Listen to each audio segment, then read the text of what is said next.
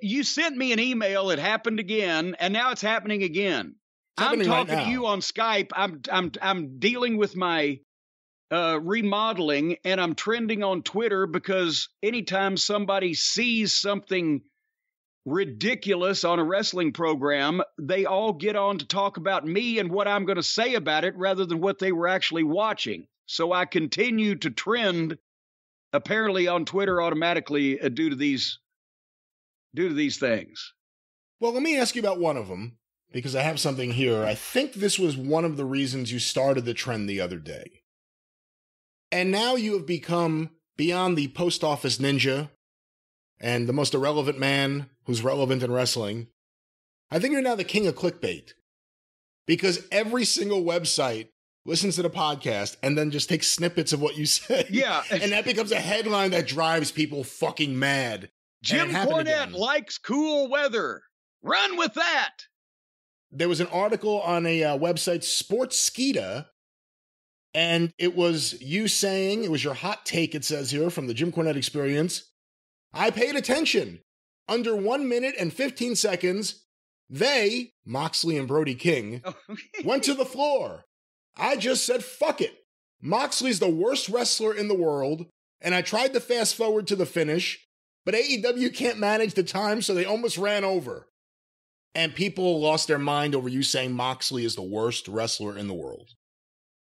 Can that be that unique of a comment? I mean, there are other people in the world that will watch Moxley wrestle, and what other impression can you come away from it? Same thing every time. Most of it looks phony. Some of it looks stiff and painful. Much of it looks dangerous. None of it makes any sense. Can we find a silver lining in this dark rain cloud? So I'm appreciative that everybody wants to know what I think about everything, but it's not like these are revolutionary comments, because if you got two eyes, a brain, and cognitive function, you can see the things that I'm pointing out. So it's not like I'm, discovering the goddamn what lays beneath the curse of Oak Island here. I'm just looking at what everybody's looking at and giving my thoughts. So I appreciate that they think that I'm revolutionary and groundbreaking, that I can see all these things that nobody else can see, but I think you could probably see them if you just paid attention. And some people do see them, but they're just too fucking gutless and chicken to tell the truth. But when it comes to Moxley, saying that he's not good, or you don't like him, or you don't see it, that's one thing. The worst wrestler in the world, that takes in a lot of wrestlers. Well, yes, but then see, now you got to remember to grade on the curve, because there are a lot of shitty wrestlers that nobody ever sees, right? And then there are more shitty wrestlers that some people see. Every once in a while, they do something good. But then there are people like the CEO of Moxley Plumbing that they're on TV all the time, and they're used in a prominent position. And there are some people who like that kind of thing, and for the kind of thing, or for the kind of people who like that kind of thing, those are the kind of thing that those people like. But if that is what truthfully makes him stand out, because he's on TV all the time. He's in a pushed position where you would think that the guy in that position should know what the fuck he's doing. And every time it's the same shit, and it wasn't that good the first time, and it's worse now. Talk about drinking blood. Do a promo that sounds great until you realize that he never really fucking made a point for 3 minutes. Go out there, face to face, trade a few blows that you're not trying to duck, hit the floor within a minute, rattle furniture around, do some more outlaw bullshit, pull out a thumbtack or two, and do some screwy finish where it's flatter than 4 o'clock because you choke the guy out with no fucking build to the climax whatsoever.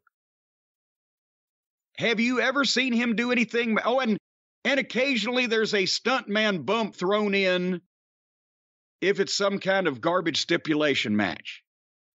What have I missed about Jon Moxley's matches that I didn't just mention? Oh, I forgot. And the phony elbows and things where he thinks that nobody's paying any attention and he's just acting like he's hitting someone, but he's really not. But if you're up in the cheap seats, it might fool you if you're on the other side and from behind. Now I've mentioned everything. Yeah, I'm not a big Moxley fan. I'm not a big fan of it. Motherfucker, now they're calling me. Are they going to charge you too? Fuck off! There we go. Now I get to do one on the show. I'm not a big Moxley fan. That was him on the line. And I think with a lot of wrestlers today, and this is going to sound funny considering the CM Punk song, but I do think there's a cult of personality. Whether someone's talented or not in the ring, I think people latch on to the people, and that's their person, and they're going to be with them ride or die. And I think there's a lot of people like that with Moxley, because sometimes I watch him and I can't understand how anyone sees very much in him. And I just watched him last night at Dynamite. I'll wait to talk about that because I know you haven't watched it yet. Another match where I thought his opponent really shined, actually. And people say that was Moxley doing that, but you'll see what I mean. But I wouldn't call him the worst wrestler in the world. Now, I do think he's been overexposed for me because I certainly didn't not like him as much as I don't like him right now when he was on TV less. When he wasn't the AEW champion on TV every week. But he's one of those guys I don't get. And early on, I heard comparisons when he was Dean Ambrose. You heard the Terry Funk ones and the Roddy Piper ones. I know. Before I'd ever seen this guy, I heard all that. And then I saw him. I'm like, that was part of the big letdown. I was built up to think, oh, shit, this guy might be something.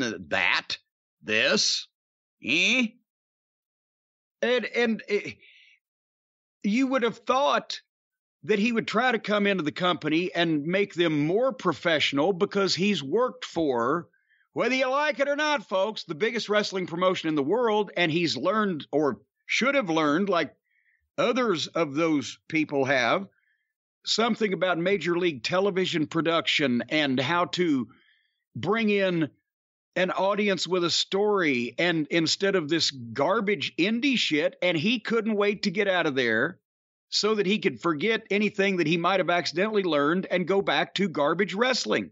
The guy idolizes the bank-addicted drug robber.